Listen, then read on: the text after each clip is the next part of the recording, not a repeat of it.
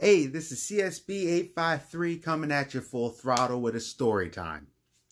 So, I wanted to talk about me being a fan of fan interaction situation. So, I'm going to start with the negative and then I'm going to go to the positive. So, I think it was a few weeks ago, actually before the big, quarantine stuff happened. There's Ms Fowler. Now, she was talking about Sean Murphy, the one that does the White Knight comic book, which I do have. One day I'll review it. It's an awesome comic book. But she was talking very badly about him.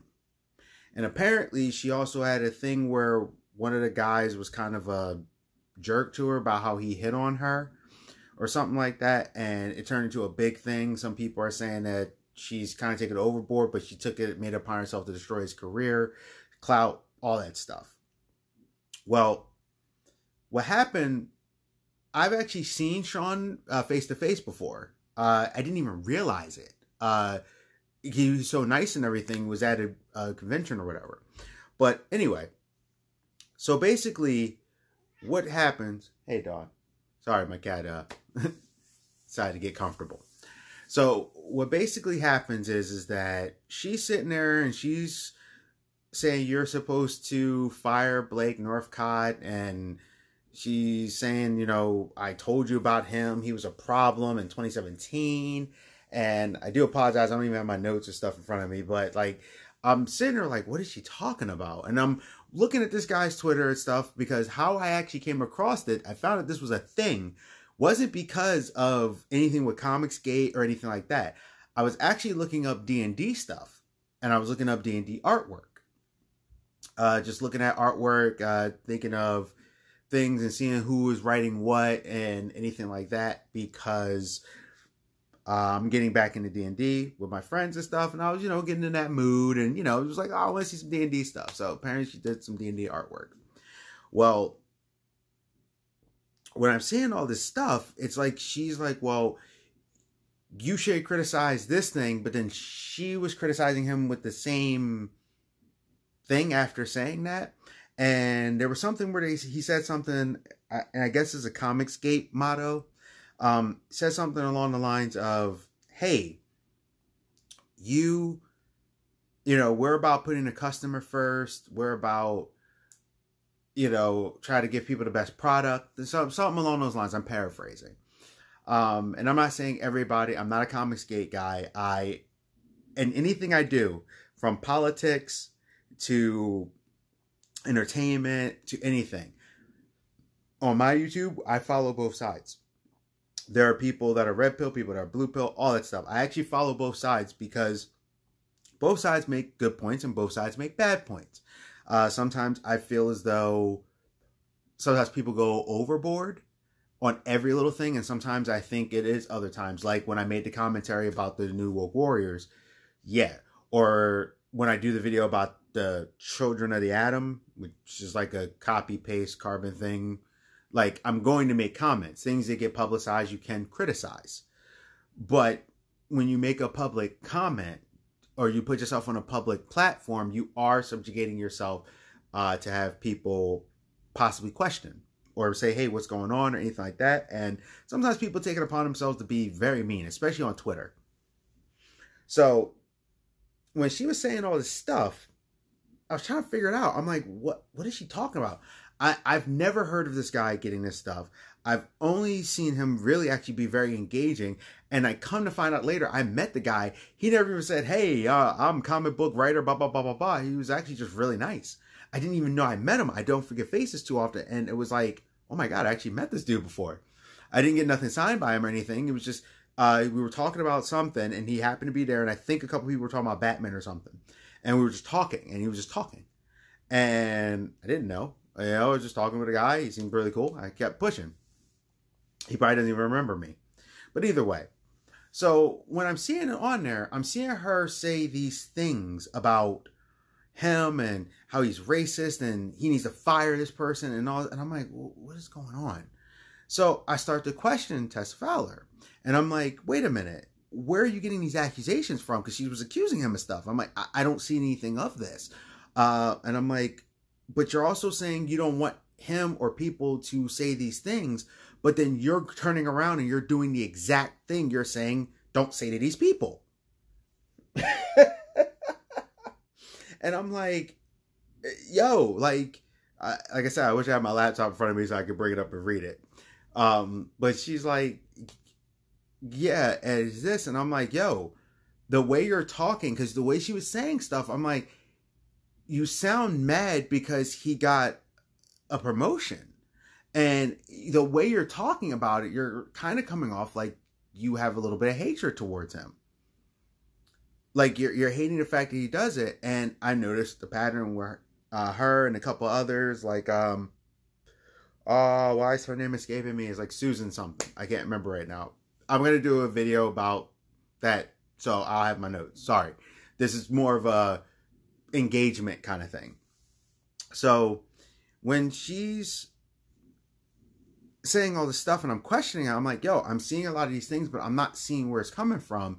And somebody did say something to me, and I'm like, well, no, I'm asking for the evidence of the things she's accusing him of. I see nothing of it. And I don't see her saying many things about it except for when he gets something. Because when he was announcing his Murphyverse. And I'm like, I only noticed pretty much, then I'm talking about me now, not what I tweeted, but I only noticed that she was saying something. I think I did say something to somebody about it on there. That she only seemed to say something when he's getting a come up. And they were like trying to get him to do something, but it felt like she wanted that come up, and it felt like she was angry. And I was like, yo, it feels like you're coming off about this way, and how you're saying this, I don't get it. Like, I don't see any of this stuff happening. What are you talking about? And the thing with and then someone brought up the accusation with the other dude that he tried to solicit her for physical, the beast with two backs, basically. And she wasn't having it.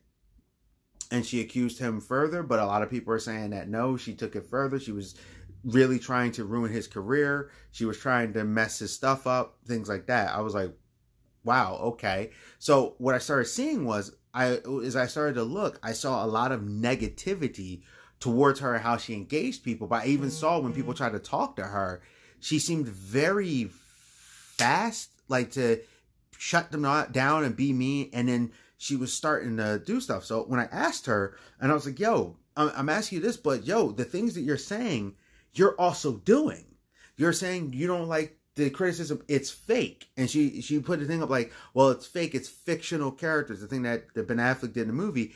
But then she turned around and then made a commentary about it, like, like you guys are arguing fictional characters, but then she started arguing the fictional characters. You get what I'm saying? It went from one to the other. So when I questioned her about this, I'm like, yo, I'm trying to understand where is this coming from? What is going on? She didn't engage me or anything. She blocked me. I didn't say nothing rude. I didn't call her names. I didn't say nothing mean. Some people were. Nothing. I literally was like, hey, I'm trying to figure out what is going on. Blah, blah, blah, blah, blah. So then I was still able to see the tweet, and somebody was tweeting her like, yeah, isn't it great that you're getting all of his shills are coming out and stuff like that? And she's like, yeah, they keep questioning, I'll keep blocking. Nobody, and she pretty much kind of said, nobody should question me. It should just take it for what it is. And I'm like, no one should question you. That's like the way she started coming off with it. And I'm like I said, I'm paraphrasing here, so please don't think, I'm quoting, I'm paraphrasing, but pretty much she was like, well, no one should question me, this, that, the other. And if they do, I'm going to block them and block. And I'm like, well, that's kind of a thing I've noticed a lot of SJW people do. They'll block people for following people in politics. So, person you consider SJW, that's one thing. Now, you have this other one who's a YouTuber who I'm giving a shout out today to, Mecharandom42. And I do apologize, the video is going to be a little lengthy. If she's watching, sorry. So she was saying something, and I didn't agree with it. She was saying something about Idris Elba, because Idris Elba on his page says something about humans are viruses, and maybe the planet's trying to, trying to burn it out and take some of us out. I'm like, when you're on your page, you can say what you want. I don't agree with celebrities going on award shows, television shows, and all this stuff, and then just preaching at us. When you're on your page, you can say all the hoopla you want. I like Idris Elba as an entertainer. I think he's talented. I love his acting. I like his music. I like his DJing. But to me, saying that we're a virus was like, okay. But I was questioning her because she was saying it on his end, and her thing was, hey, you're supposed to be an actor. You shouldn't do this. And I'm like, all right, but that's on his social media. Why is he not allowed to say it? And I also questioned her about Jeremy Renner because he was talking about something about how he had lowered child support. She called him an elitist a-hole. And I'm like, well, you know, people do have problems. Like, even if they have money, because a lot of times I feel as though people sometimes look at actors and things and forget that they're people. And that people, even if they have a lot of money, they still have problems. It may be a little different, but hold on. Sorry. Thing almost fell. All right, there we go. That sometimes people have problems. So, yeah. Trying to do that, I was engaging her in conversation. I was trying to figure out where her head was with this. Because I was like, when it boiled down to it, she was offended, at least from what I gathered, that Idris Elba called humanity viruses. And she did not like that. And I understand. And we were talking like religion and stuff.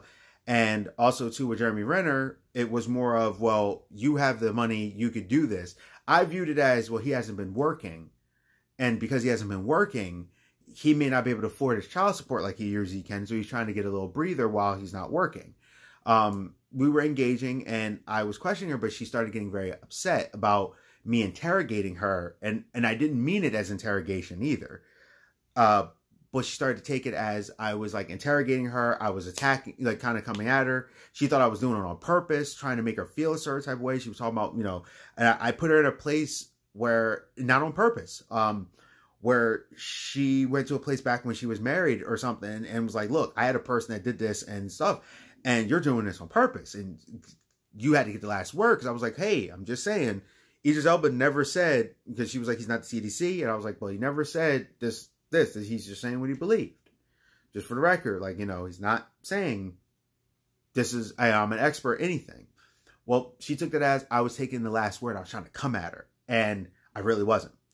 And when I saw that, I started to apologize. I was like, yo, I didn't mean it that way or anything like this. I seriously didn't really mean it that way.